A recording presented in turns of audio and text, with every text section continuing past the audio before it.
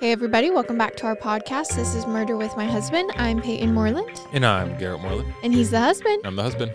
Okay, if you are listening to this and you no longer want to listen to ads, you can get ad-free Murder with My Husband and Binged over on our Apple subscriptions or our Patreon, as well as bonus episodes and extra content. So again, if you are interested in that, go ahead and check it out. Okay, it is time for Garrett's 10 seconds. Well, I am playing in a pickleball tournament on Sunday. So that'll be the day before that this comes out. If you don't hear from me the following week, it's because I lost and sorry, not doing the podcast anymore. You'll be too sad. I'll be too sad. Daisy and I are going to try our best to cheer him on. I feel like I haven't seen a good TV show in a while. You know what I'm saying? Like, I feel like, okay, we finished The Last of Us. That was great. I was about to say, what do you mean? But we haven't watched anything since then. No. Like, I haven't even really watched TV. You Me haven't either. really watched TV. Last night, I just resorted to watching old dances. So if anyone has any good TV shows that I haven't seen, I guess you won't know if I've seen them or not. But just take a guess. Shoot them out. Let me know. Put them in the comments. Put them anywhere you're listening. I need some more TV show recommendations. And last but not least, something I realized this week. I love my truck. It's great. Looks good. Feels good. I'm so sick of getting gas. I feel like I have to get gas in that thing every few days. It's Fine. just ridiculous. We can sell it. Peyton doesn't like it. I'm just so sick of getting gas. It Like, is a guzzler. I know it's such a, I don't know, first order problem sort of thing, but yeah, I don't know. I'm sick of getting gas. I'm sure everyone's sick of getting gas. Mm-hmm.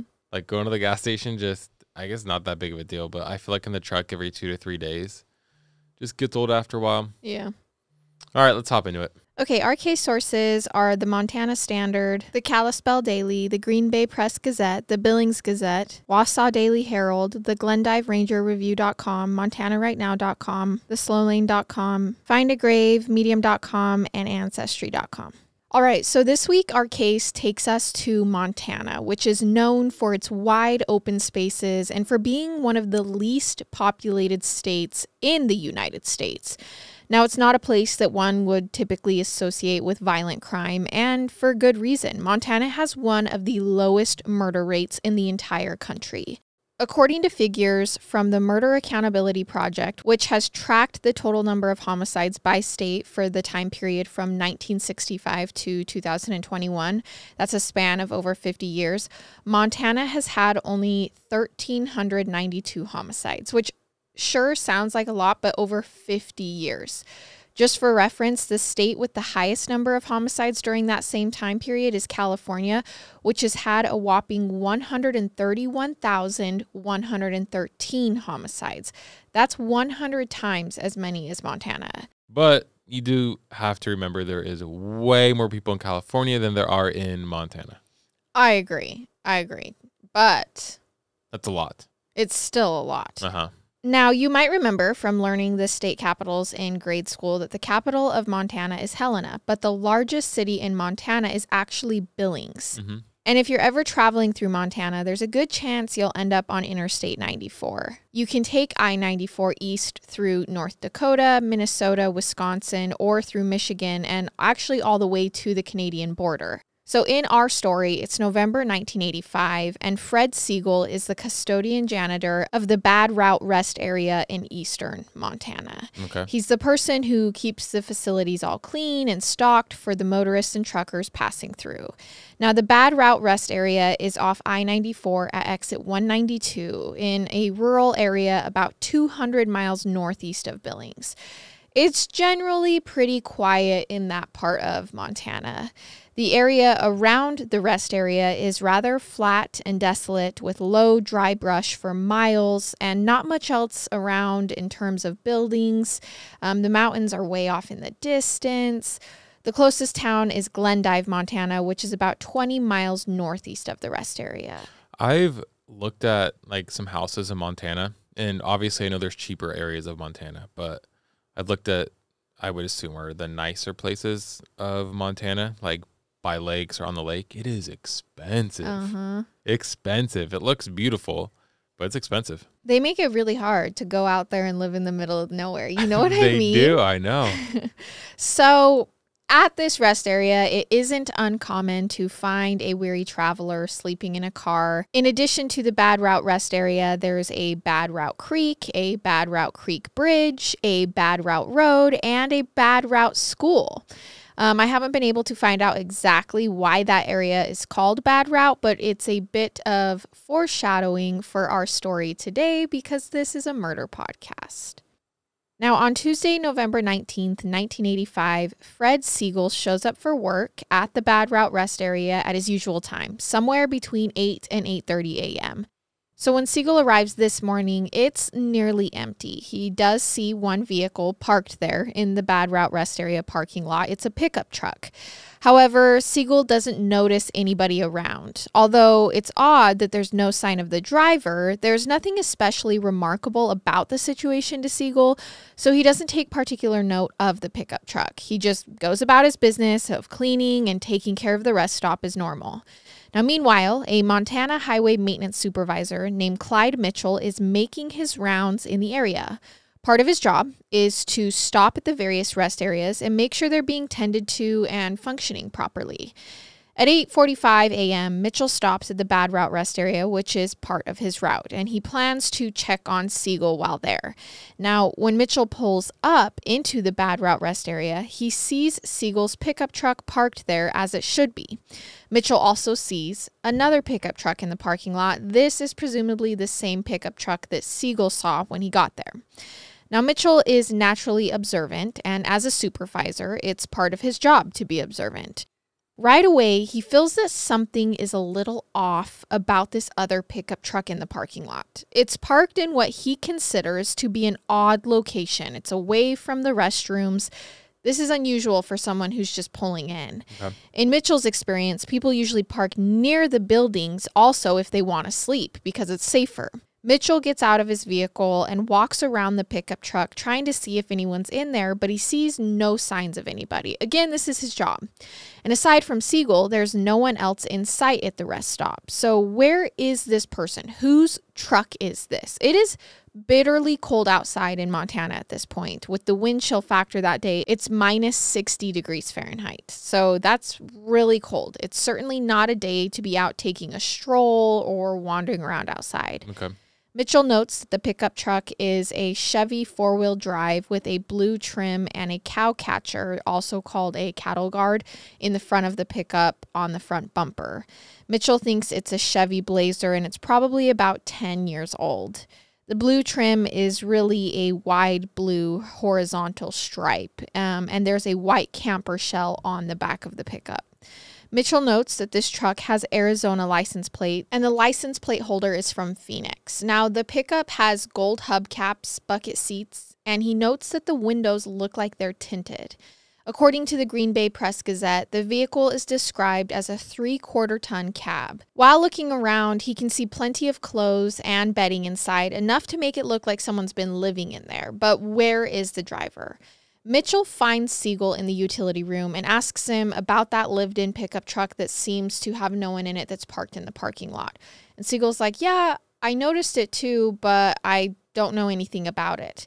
He tells Mitchell he hasn't seen the driver, but that the pickup truck has been there all morning since he first got there. So now both Siegel and Mitchell have seen this pickup truck in the parking lot.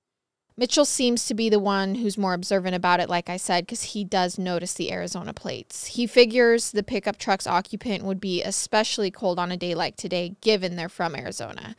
So it's just really standing out to him that the person is missing. However, despite the whole thing being unsettling, Mitchell needs to keep working. At around 9:15 a.m., he leaves the rest area to continue on his regular rounds.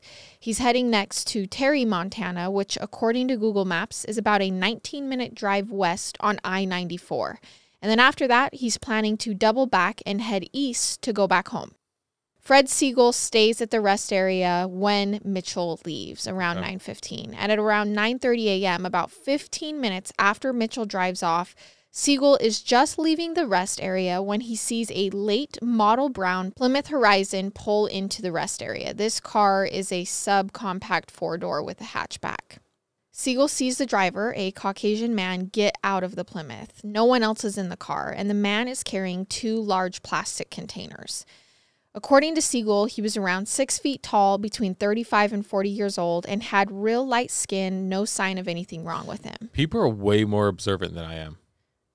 Oh, 100%. If someone got out of the car with plastic containers, I guess I would note that, but I probably would have said, oh, I don't remember if they were cardboard or plastic. Like, I just looked over at him and he was carrying something. And also for Siegel, it's like he works here and sees people here every day. So, yeah, super observant, which is a good thing. Right, but I'm just like, why does one stand out? Like, wouldn't they just become another face? Yeah, you would think so. I don't know. Either way, Siegel notes that the man is clean-shaven, and because it's very cold out, the man is wearing a parka. This is when Siegel notices that the man who pulls up in the car takes the jugs to the lived-in Chevy pickup truck that's already parked there. And he starts pouring gasoline from the containers into the pickup truck's gas tank. Oh, okay. I think it's into the car, no, like inside the car. But Siegel's like, oh, okay, the car ran out of gas, and this is the owner, and he had to go get more gas. Got it. So Siegel walks over and asks the man if he needs any help, and the 6-foot man says, no, he's fine. Some reports say the man states that he'd run out of gas, but that he was able to get some. Now, the man isn't chatty. It's a very brief conversation, and then Siegel's finished for the day, so he gets in his own truck and leaves the rest stop. When he drives out of the parking lot, the man is still there, as is the pickup truck and the Plymouth Horizon. So the 2 cars and the man. About 30 minutes later, at just a little after 10 a.m., Clyde Mitchell, this is our worker who stopped in and noticed the truck, then left to continue work, is back on the road heading east towards home when he sees smoke coming from the direction of the Bad Route Rest area. Okay. He thinks of Siegel's smoking habit and worries that maybe Siegel has accidentally started a fire of some sort. So Mitchell begins hurrying over to see what's going on. When he pulls into the parking lot, he finds a shocking scene. The pickup truck with the blue stripe is gone. Siegel's truck is gone. But now there's a Plymouth Horizon in the parking lot, and it's completely engulfed in flames. So he was pouring gas inside? Well, he was pouring gas into the truck. The car he drove up in was the Plymouth, and now that's the one that's on fire. Right. Okay. So it's a very cold November, and there's lots of snow on the ground. So Mitchell tries to douse the flames by using a shovel to throw snow on the car, but the car is already too far gone at this point. It continues to burn out of control. The tires are popping from the flames in the extreme heat, and it's beyond Mitchell's ability to put it out. So Mitchell makes an emergency call for the fire department and the sheriff. Mitchell can see that no one's in the Plymouth, so he checks the bathroom, but the owner of the car isn't anywhere to be found. In fact, no one else is around at the rest stop. Now, Sheriff Jim George of the Dawson County Sheriff's Department gets the call of the car on fire at the Bad Route Rest Stop, and the Sheriff's Department quickly arrives on the scene, and officers search all around the area of the rest stop to find the missing driver, but they don't find anyone. Other than the burning car, the sheriffs don't see any sign of foul play in the area, except for the fact that there's no driver. Yeah. They all note that the driver's seat of the burnt-up Plymouth Horizon is pushed all the way back, indicating what to them means that a tall driver had been at the wheel, maybe someone who was at least 6 feet tall. I mean, I'm sure it's looked down upon, but I assume it's not illegal to light your car on fire. Your own car? Yeah, your own car. That's a good question. I mean, I guess if you're putting others in danger while doing it, then yes. In a public space. In a public space, but I don't know if it's just on your land. I don't know. Granted, his was in a public space, but I don't know. I just... Someone surely knows. Someone's got to know if it's illegal or not. Let me know. It's a good question. Yeah. So the Plymouth has Wisconsin license plates, and all that remains is the ashy gray burned out hull of the car's carcass. Law enforcement need to figure out the mystery of what's going on here. They need to try to construct a timeline of when and how this car got here and what happened to the owner. Keep in mind, they haven't talked to Siegel yet because Siegel knows how this car got here. Siegel knows everything. Yeah, he's a Siegel. He sees it all. That's so stupid. So first they run the plate, which apparently Mitchell was able to get, even though the car ended up being completely burned. So when he arrived, he got the plate. Or perhaps they get the VIN number, but however they do it, law enforcement learns that the registered owner of the Plymouth Horizon comes back to a 67-year-old Wisconsin man named Dexter Stefonek. The police are now simultaneously trying to get information on this Dexter Stefonek and also trying to find witnesses to the comings and goings at the rest area that morning. Law enforcement officers talk to anyone they can find, including employees who'd been there, and this leads them to Clyde Mitchell and Fred Siegel, who helped fill in the timeline. The sheriffs interview Mitchell and Siegel, who provide all the information they can about the car and about the now missing pickup truck. Siegel is the only person who saw the tall man who'd been driving the Plymouth that ended up in flames. Neither Mitchell nor Siegel got the license plate of the Arizona pickup truck. The sheriffs eventually track down Dexter Stefonek's family, and they find out that Dexter had left his son's place in Oregon on November 18th, 1985, just the day before, and that he was making the 2,000-mile drive alone back to his home in Wisconsin. Dexter's family hadn't heard from him that day, which is very unusual for him, and they're extremely concerned that something terrible had happened to him on this drive. Yeah, that's really sad. The family lets the police know that Dexter definitely had no plans to abandon or set his car on fire, and he certainly had no plans to disappear, and they don't know what this truck, this pickup truck that's now missing, was about. They have no idea why supposedly Dexter would pull up in this Plymouth with gas cans and fill this truck, and then somehow his car lights on fire and he's now missing. So the official thinking from the beginning is that he wandered off and was overcome by the bitter cold. However, despite extensive searching of the area, his body isn't found. Another theory is that he wanted to get rid of his car for some reason, and so he ended up getting a ride from someone like a trucker passing by. Which, it's funny, all these theories. I mean, I get they have to, like, think of other things, but no way. Like, none of this happened. He didn't wander off. He didn't all of a sudden be like, I'm going to get rid of my car. Right. Like, this did just not happen. Even though an eyewitness saw him with the gas cans, you're not thinking he lit his own car on fire. No. There's no way he lit his own car on fire. Right, because it's also like he's 67 and was on his way home. Like, what? Yeah, he's coming back from his son's. Yeah. He didn't come up with this diabolical plan to light his car on fire. You know disappear. What I'm saying? And disappear. He's not gone, girl. No. So again, other than the fire, there's no evidence of a crime here, despite the fact that an adult is missing. Law enforcement starts digging deeper into Dexter's background in order to try and solve this mystery. They learned that Dexter William Stefonek was born on January 31st, 1918, in Rhinelander, Wisconsin, to John Stefonek of Minnesota and Ethel Schultz of Wisconsin. His father had died in 1928 when Dexter was only 10 years old. His mother later remarried, and she and her new husband had a child together who was born in 1931, and it's Dexter's half-brother. Dexter also has a stepsister in Arizona, a brother, 2 stepbrothers, his son David, and 2 grandchildren.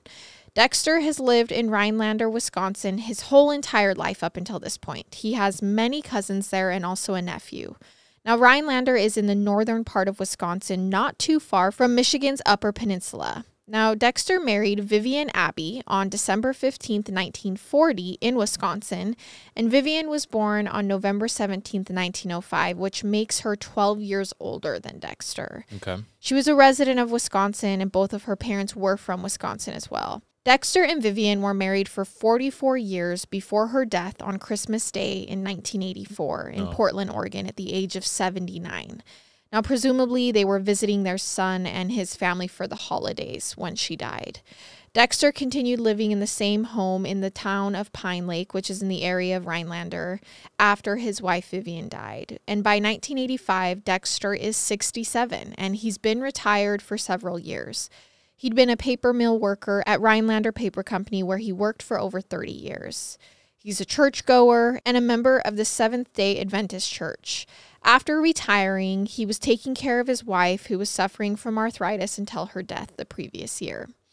Dexter's got dark eyes and dark hair, wears eyeglasses, and is hard of hearing. The police learned that Dexter's not a tall man. Not at all. In fact, he's slight. Only 5'6" and 150 pounds, according to his driver's license. Man. And according to his family, he's short, especially in the legs, and when he drives, he pulls the seat all the way forward. So despite Siegel's eyewitness account and the police initially believing that Siegel had saw Dexter and that was the man he had talked to, they're now thinking, wait, was that not Dexter in his car who drove to the rest stop? Yeah. So clearly the man carrying the containers of gasoline was probably not Dexter himself. So where is Dexter? Their only lead that they thought they had, his last known whereabouts, isn't even true. So earlier in 1985, Dexter had been staying for a few months with his son David and David's family in Oregon while adjusting to life after the loss of his wife. Remember, his wife did just die. Oregon is on the banks of the Columbia River, which divides Oregon from Washington. But in mid-November, with Christmas coming soon and the one-year anniversary of his wife's death approaching, Dexter had decided it was time to go back home to Wisconsin. David wants his dad to stay for the winter, but Dexter has made up his mind and he's ready to leave. So David tells him to come back if he changes his mind. Again, Dexter will be setting off alone in his brown 1984 Plymouth Horizon for this 2,000-mile drive. I mean, that is a long drive. But realistically, people make these long drives all the time. Right. With no issues. And Dexter had before. He had made this several times before. It's not like he's some incompetent person. He knows the route well, he's familiar with the roads, and he's comfortable making the drive. It likely feels safe to him, so he's okay going at it alone. Plus, he's got a new car, so he wouldn't be worried about car trouble. And 67 is not that old. I mean, it's not like you're sending off your great-great-grandpa to make this. Like you're 96 years old. Yes. Yeah. So Dexter leaves his son's place in Oregon early in the morning on November 18th, and he sets off for the drive to Wisconsin. He tells his son he's not planning to stop at any motels along the way. He plans to make the trip quickly, and he's just going to pull into rest stops whenever he gets too tired. The next morning, Tuesday, November 19th, is when his car is found in flames at the Bad Route Rest area, and he's now missing. So he didn't even make it a day in. Wow. Law enforcement pieces together that the last time Dexter is seen was actually at a gas station in Park City, Montana. Okay. The sources don't say what time this was, but according to Google Maps, Park City, Montana is 222 miles southwest of the Bad Route Rest area, or about 3 hours and 15 minutes if you're driving. The police say they believe that Dexter likely arrived at the rest stop at around 7 a.m., so then it seems logical to presume he must have gotten gas in Park City sometime around 3 or 4 a.m. I'm a little confused because they think he actually made it to the rest stop? They do. Okay. Even though he wasn't the one who then pulled up later. So they think he made it to the rest stop in his Plymouth at 7 a.m. And then another man later that morning drove his Plymouth back to the rest stop again. So this may or may not be true. No one actually ever sees Dexter at the rest stop. Now, the timing and distance are such that Dexter couldn't have stopped much along the way since his burning car is found just a little over 24 hours from when he left Oregon. And since his car is found at the rest stop, if he really did make it there, like police are thinking, that would mean that he probably drove most of that 24 hours and didn't stop since leaving his son's place the day before. If that's true, if that's how he got there. So Dexter's disappearance is treated as a missing persons case. The coroner isn't involved yet and doesn't think there's been a murder. They just think he's missing. The sheriff brings in an arson investigator to determine the cause of fire, and the arson expert determines that the fire was indeed set intentionally and that gasoline had been used. The investigation reveals that the back seat and trunk of the car had burned the hottest. Furthermore, investigators also determined that the back seat had the most gasoline poured on it. So Dexter's car was found burning November 19th, and even though originally they thought that there was no foul play, that he just willingly up and left, by December 7th, a little under a month later, law enforcement is announcing and Bay Press-Gazette is reporting that they believe foul play is suspected. So let's just pause here just for a moment to think about this. What a horrible holiday season and Christmas for Dexter's son. Yeah. His mother had just passed away a year ago on Christmas Day. And now, just before Christmas the next year, his dad had disappeared driving home from his house, and police now suspect foul play. That's horrible. Horrible. Right. So Christmas, though, comes and goes. And now it's turned 1986. The case goes cold for months. Literally 67-year-old Dexter just disappears. No one hears from him, and there's no trace of him whatsoever. On March 8th, 1986, however, almost exactly 4 months later, that all changes. A local Montana couple named Cynthia and William Shaw are dumping garbage at a remote landfill about 17 miles away from the Bad Route Rest area. This is something they apparently do on a regular basis. The dump is down a dirt road that isn't used or known by many people. The dump is apparently a private landfill owned by a farmer. Okay. It's very isolated, out of the way, and it's difficult to find. Now, while at the dump on March 8th, 1986, Cynthia and William Shaw come across something unusual on the ground. It's a wallet, and it looks like it's full. They open it, and they find that there's cash inside along with a driver's license. They check and see that the driver's license belongs to missing 67-year-old Dexter Stefonek. Okay. The Shaws live in the area, and they've heard all about Dexter's disappearance from the Bad Route rest stop. They keep looking to see if they can find anything else of significance there at the dump. They search around and find things that they say weren't there the last time they were there, and they go to the dump on a regular basis, like I said.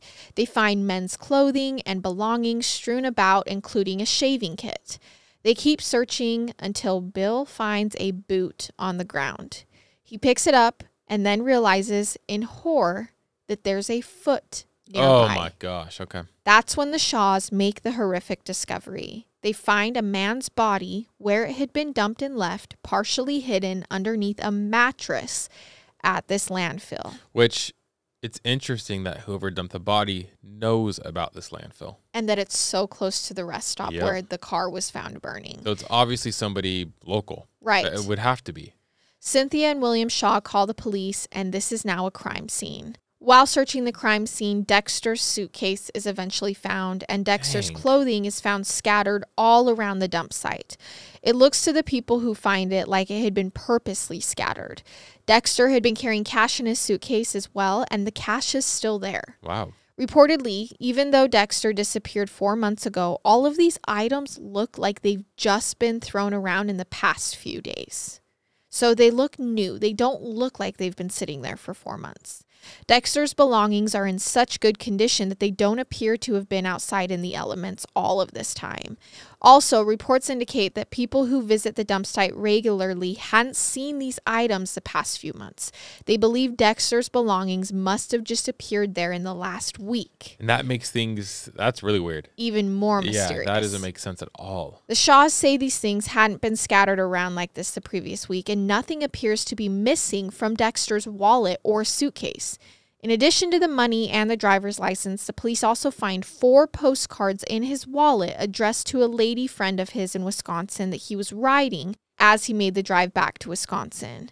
There are reports that he'd asked this woman, who's divorced and had several kids, to marry him, but that she declined because of the large age gap between them. And before you're like, oh, his wife just died, there's no point in going through life alone. So I'm glad that he's able to find some company to live out his life with. Okay, let's not go blaming a quick turnaround here. Payton is going to kill me and remarry. Oh, stop. That's all I heard. Stop. So police learned that the day he left his son's house, Dexter had mailed a letter to this lady. It's postmarked November 18th, and the letter reads, "I miss you and the children and the family worship. May the Lord be with you until we meet again. Love, Dexter." But sadly, for the Stefonek family, the body found in the dump is that of an elderly male, as announced by the Dawson County attorney, and everyone assumes it's Dexter, particularly with his driver's license and belongings found there. But of course, they'll need to officially ID him, and the autopsy is performed in Billings, Montana, and the autopsy reveals that the body is Dexter, and he had been shot twice in the head. Jeez. Okay. He had also been severely beaten. Okay. There were marks on his hands. There was damage done to his neck and throat, and he had a bruise or damage on the front part of his skull that was probably caused by a beating. And whoever did this obviously was not trying to get money. No. Was not trying to get belongings. He was trying to kill somebody. Also, what is our timeline here? Yeah. What is our timeline here? Why are these things just barely being dumped? It's weird. There are reports that he was shot twice in the back of the head, execution style, with a large caliber pistol. And it was the second shot that was fatal. The coroner believes from the condition of Dexter's body that it was in the dump ever since his disappearance the previous November. It's just his belongings that hadn't been in the dump for 4 months. Dexter's body was basically mostly preserved by the cold winter months, but even with the cold, it's partially decomposed. The body is mostly intact except for the hands and face, which are now just bone. Law enforcement believes that a murder like this must have been inspired by some type of rage, but it just doesn't make sense given who the victim is and that he's not even from the area, like he was passing through.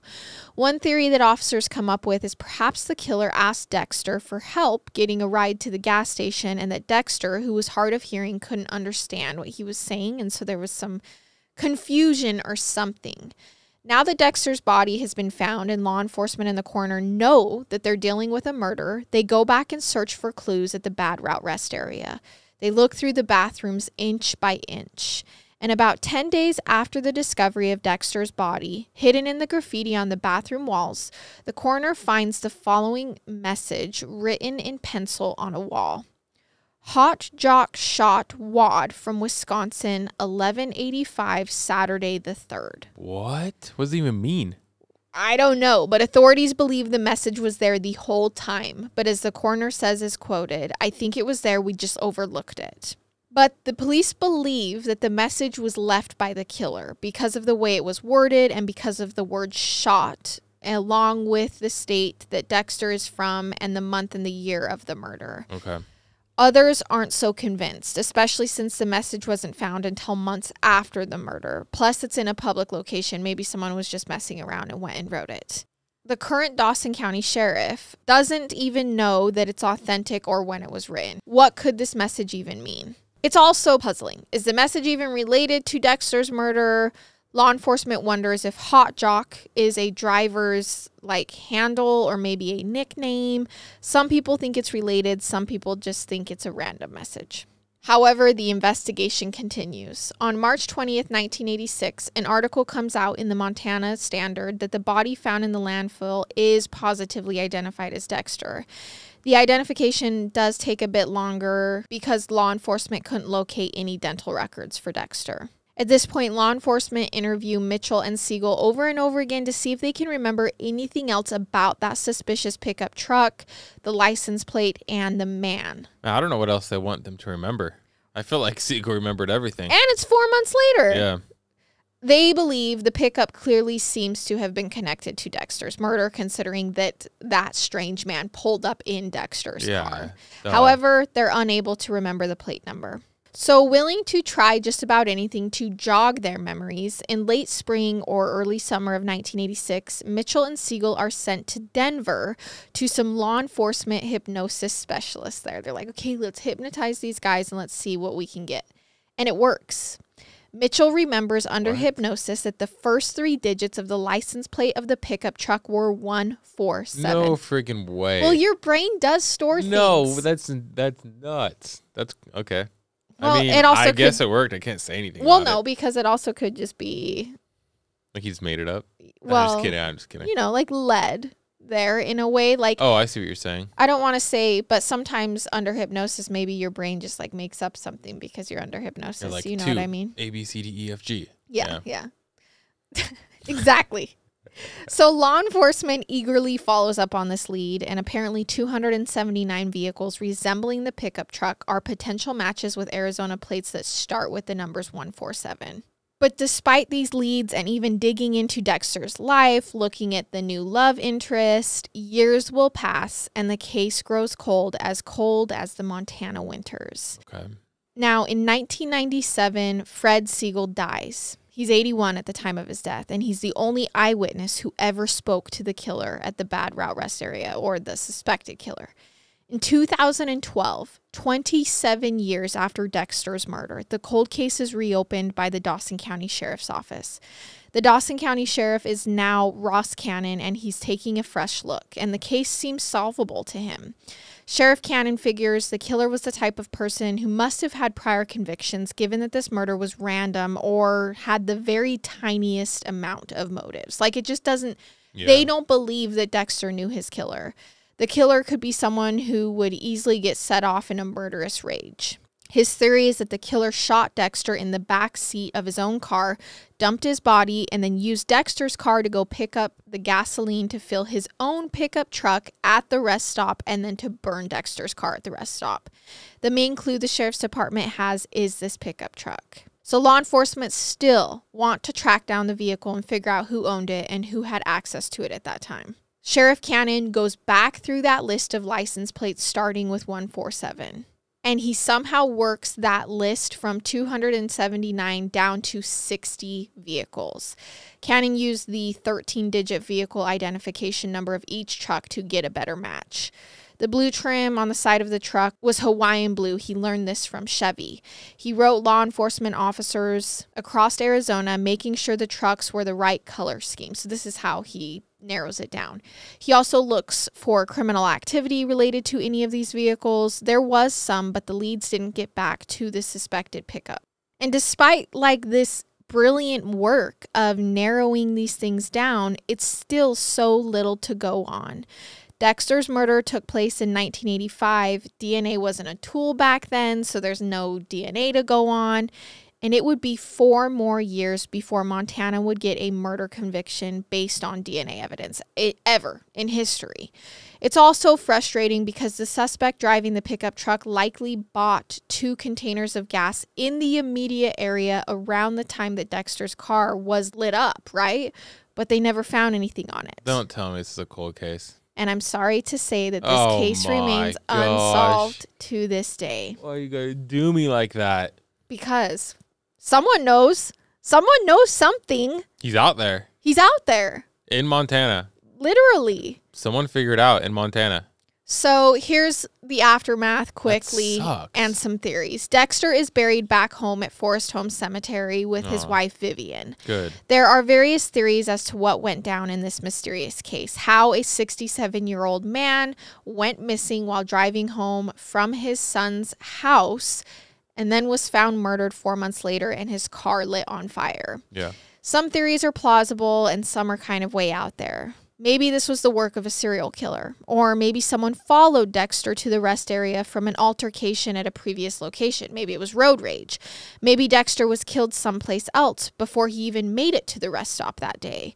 I mean, again, no one actually saw him there.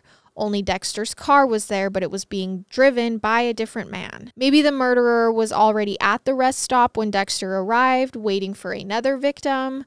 But why on earth would someone kill the elderly Dexter in such a heated, angry, violent manner? It seems likely, like Garrett said, that the killer is from the area or routinely passes through the area. How else would they have known about the dump? Exactly. And another big enduring mystery remains. Why would someone dump Dexter's body there immediately after the murder, but then wait several months to dump his belongings? And not take the cash. That's weird. It just doesn't make any sense. It would mean that the person had just returned to the scene. However, the most logical explanation may be the simplest. Some believe that his belongings were actually there the whole time and they weren't dumped there later. Maybe they got scattered shortly before the Shaws found them by an animal. Maybe they had just been in the suitcase. But now, nearly 40 years later, we're still nowhere closer to the truth. This case still does seem solvable, though. It's so sad to me that an elderly, religious, steady family man who lived what appeared to be such a normal life in a small town in Wisconsin and who was looking for a second chance at love and companionship after his wife's death would become the victim of such a brutal murder and enduring mystery. In the beginning of today's episode, I told you that Montana has one of the lowest murder rates in the country. What I'd like to add now is that very few murders there remain unsolved. Montana has a 68% homicide clearance rate. Wow. Only 445 murders from 1965 to 2021 remain unsolved.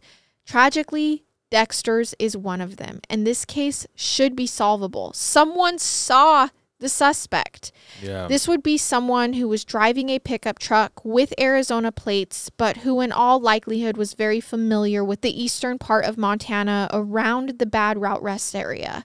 Someone out there might be able to recognize or remember this vehicle, someone who drove a truck like this around this area. So please call Dawson County Sheriff's Department at 406-377-5291 if you have any information regarding Dexter's murder. And that is the story of the Bad Route Rest Stop murder. Dang. One, horrible that he was killed. That's so sad. Sad for the son, sad for the whole family. That's devastating. Two, can't believe it sucks that it's not solved. I also feel like a lot of the time in the true crime world, when we see these cases where someone disappears mysteriously during a drive, number one, their bodies usually aren't found. And so then it's this big mystery of, was it an alien abduction? Number two, if their body is found, it's usually like not murder. It's never clarified that it's homicide, and the family usually does believe it's homicide. No, he was shot. It was for sure. Yeah, this is like clearly a murder. Yeah. Clearly a homicide. It's so different from these other disappearances that we see on these long drives. Well, if anyone has any information that will help, right, not just theories, but information, give that number a call and let us know. Unless you're two women who are gossiping at a water park. Yes. Then your theories might actually solve a case. This is true. This is true. All right, you guys. So that is it for this week. And that is the story of Dexter. We will see you next time with another episode. I love it. And I hate it. Goodbye.